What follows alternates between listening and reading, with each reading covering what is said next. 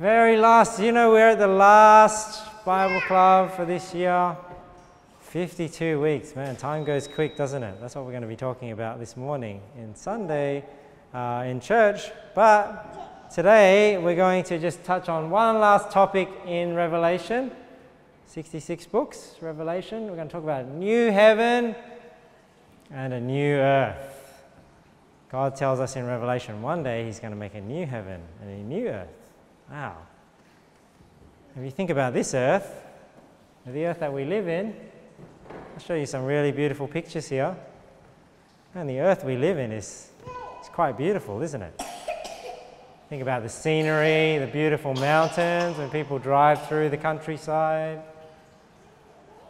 Or what about the fields of flowers? You ever walk through a field of flowers and just thought, wow, it's very beautiful, isn't it, Sarah? Sometimes you like to pick the flowers. And God made all these beautiful plants and all this beautiful scenery in this world. And this is the world we live in now. The world we live in now has some very beautiful landscapes, doesn't it? I'll show you some more. Look at this one.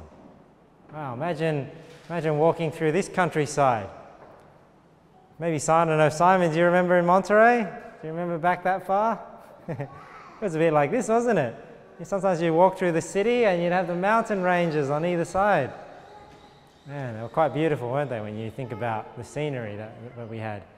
Well, what about when we went bushwalking? Do you remember when we went bushwalking and we saw the waterfalls, the beautiful trees? So, this world is quite beautiful as it is already, but there's a problem with this world, isn't there? What is it? There's a problem with this world. There's a lot of sin, isn't there? Why? Because Adam ate of the fruit of the tree of the knowledge of good and evil. The world was cursed. But even in this cursed world, isn't it still so beautiful? Right? But because this world has a problem, the problem is sin, isn't it?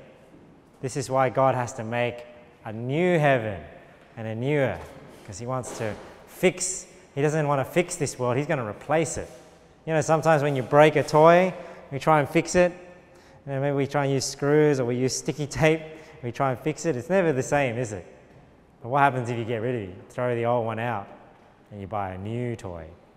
That's what God's going to do with the world. He's going to get rid of the one that's broken and He's going to make it all new again. That's why He says in Revelation, look, 21 verse 1, and I saw a new heaven and a new earth.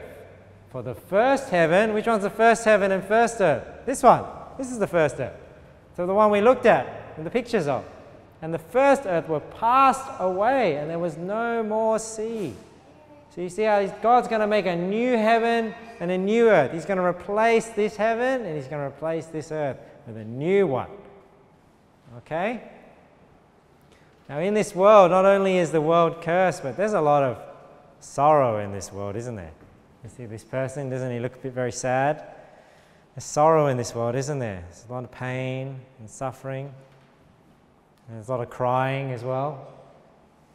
Is that what your face looks like when you guys are crying? Ooh, some crying going on. There's crying in this world, isn't there? Sadness. Does that look like you, Atticus, when you cry? Ooh. Everyone cries in this world. There's pain, there's sorrow, disappointment, crying. But in the new heaven and new earth, what the Bible tells us, no more pain, no more sorrow. Look at this. This is verse 4 in Revelation 21. Remember how we saw the baby, this child crying? When you cry, you get tears in your eyes. Look at what it says about the new heaven and new earth. God shall wipe away all tears from their eyes. When you cry, you wipe away the tears. Well, the Bible says here, when we're crying, all those tears, God is going to wipe away. Sometimes Mummy and Daddy will come and wipe away the tears. Hey, God says He's going to wipe away all tears from their eyes. Look at this. There shall be no more death. Death is when you die. People die and they leave this world. It says, hey, no more death in the new heaven and new earth. Neither sorrow, or sadness, nor crying. No more crying. Neither shall there be any more pain. Wow, what's pain? It's when you hurt yourself. You kick your toe. Oh, no more pain. for the former things are passed away. Okay, so isn't it beautiful? We think about the new heaven and new earth.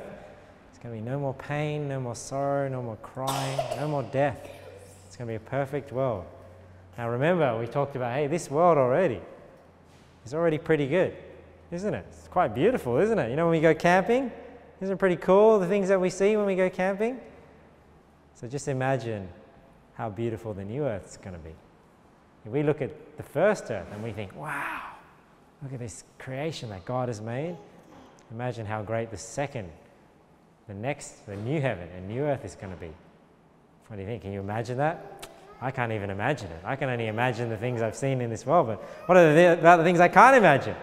How great that's going to be. But you need to make sure you go to the new heaven and new earth. How do you make sure you go to the new heaven and new earth, Abel? Do you go there by being grumpy? No. Do you go there by being good? No. Can't be good enough to get rid of your sin. What do you need? You need Jesus. Okay, so the way we get to the new heaven and new earth, what do we have to do to get rid of our sin? Because we can't take our sin to the new heaven and new earth. What do we got to do? We got to believe on the Lord Jesus Christ and be saved. We need to trust the death, burial, and resurrection of our Lord Jesus Christ. And if we can, all our sins can be washed away, and then we can go to the new heaven and the new earth. Okay, so we have to make sure as we grow up, we understand, we need to put our faith on the Lord Jesus Christ. Okay, some of us have already done it, haven't we? We know we're saved. All right, I hope you learned a little bit more about, so this is at the very end of the Bible, so this is how it ends. You know, when it ends, God's going to get rid of the old heaven and the old earth, and He's going to create a new heaven and a new earth. We need to make sure we are there.